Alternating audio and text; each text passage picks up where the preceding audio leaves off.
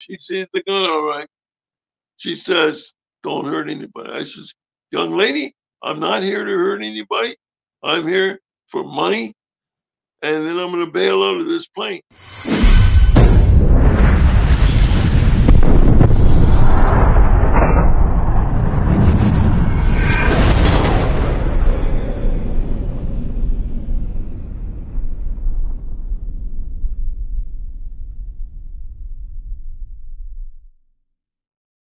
Yeah, it was towards the end of the month, June 23rd, when this all took place. On this particular day, we were on the last leg of the trip, and we were going to stay the night in Tulsa. So it's now or never.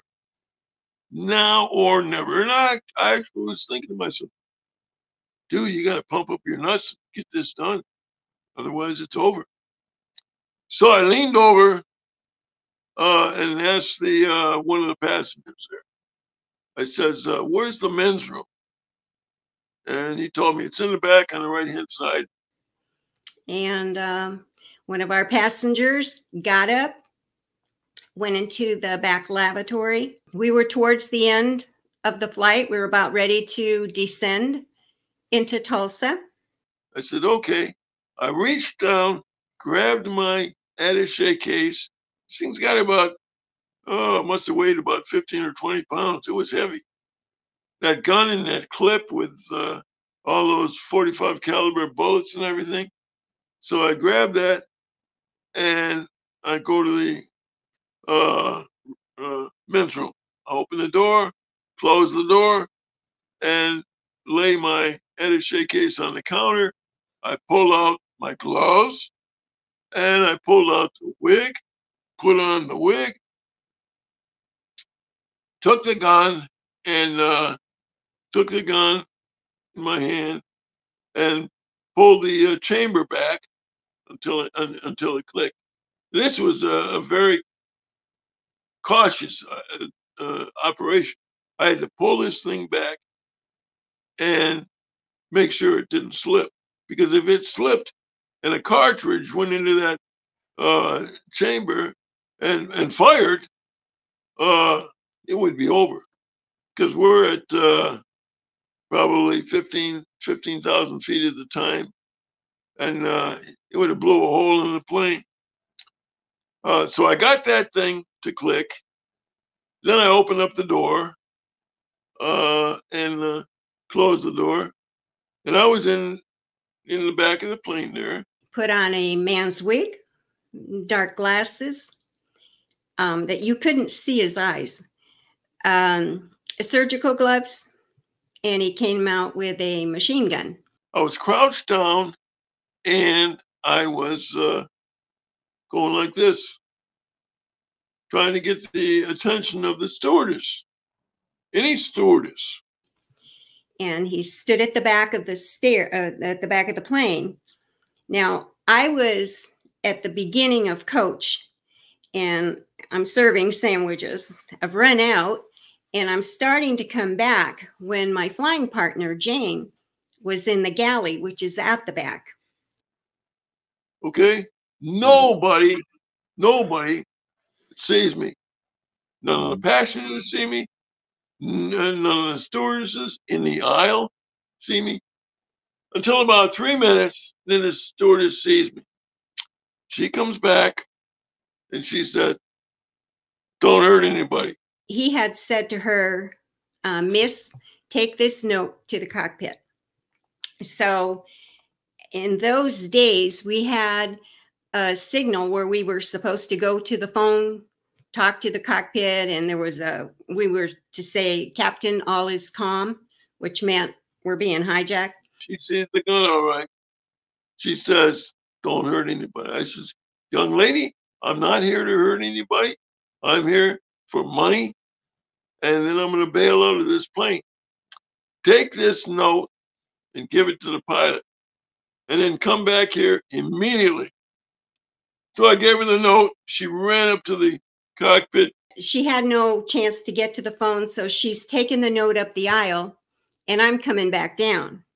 And Jane's kind of making these funny little faces as we're about ready to pass. And I'm thinking, what is she doing? And then when we passed and I see this guy with the dark glasses and the gun, and oh boy, stewardess training. I remember saying, keep the passengers calm. And so I just got more sandwiches and out I went again to, like nothing's going on. And then the captain came over the intercom. Came back, said, what's next? And I said, I need a place to sit down. Clear out these 3 seats, these three seats right here, and give them an upgrade to first class. And told everybody that we have a guest on board, and he has invited us back to St. Louis. So we're going with his request. So people couldn't quite figure out why were we, because we're almost to Tulsa. And as we're turning and going back, and so it's like, it's okay, just guy back there with a gun. Don't charge him. Just send him to first class, free upgrade. So the stewardess, her name was Jane Elizabeth Furlong. To this day, she hates me. She won't talk to me. And I talked to one of the other stewardess. But here's what happened. The dude, his wife, and 2 kids. He had a young girl. She's about 10 or 11, 12. He had a young son. He was young, 10 or 11, 12. He was very old. And him. So the woman goes first. The young girl goes next. She's going to first class. The little boy, hey, he stops about 10 feet up the aisle. Stops, turns around like that. He's staring at me, looking at the gun, and he just shakes his head like that. If you're at the very back of the plane, there's the 2 lavatories, and then on the left side is the galley. Across from the galley is a wide expanse because there's an emergency door. But between the lavatory and that wide expanse are 2 rows with 3 seats each, so 6 seats. And there was a family there, and he did kick them out, and they moved further up. We weren't totally full. The husband of this woman, nobody else sees this weapon. So the dude gets up. He's about 6'5", 6'6", big guy. Looks like an NFL player. He gets up, turns around, and he faces me. And he's in the aisle, staring at me. He doesn't blink. We're eyeball to eyeball. He doesn't blink. I don't blink. I can see what he wants, what's going through his brain. I want to disarm this fool.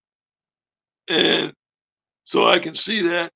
So I take the weapon and I point it directly at him. Okay, I'm pointing it at his chest.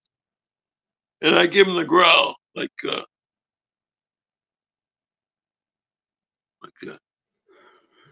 I didn't say anything. I just looked at him. So they moved further up. Can you see the gun? Oh, yeah. The family back here knew. But if you were facing forward, no, you wouldn't have known. He got the point. He turned around and headed up to first class. But I wasn't going to blink at all. Okay? If he would have kicked me or rushed me or everything, that gun would have, he'd have been all over. He'd have been dead. Hero. And I would have been facing the death penalty in Missouri. It would have been very, very bad. So what happened is that I take the plane at that point. Pilot announces to the crew, everybody, he says, we have a passenger on board who wants to return to St. Louis. So we're returning to St. Louis right now. Boom. So he turns around and heads to St. Louis. And we get to St. Louis. And so as we came back, he sat in the very last row on the aisle. And then he had us, first we had to go and get anybody who had a camera and take the film out. And we brought it back to him in those days. He would expose the film. He told us he wanted women and children in first class and beginning of coach and the men behind. So we were breaking up families. It was very quiet. People, yeah, very quiet. And I know I was very scared. I'm sure we were all very scared because you don't know when somebody's doing something like this. Yeah. So we landed far from the airport, out in the fields somewhere at the airport. And I told the stewardesses, I says, we got to get rid of people on this plane. I says, have the pilot announce all the women and children get off this plane.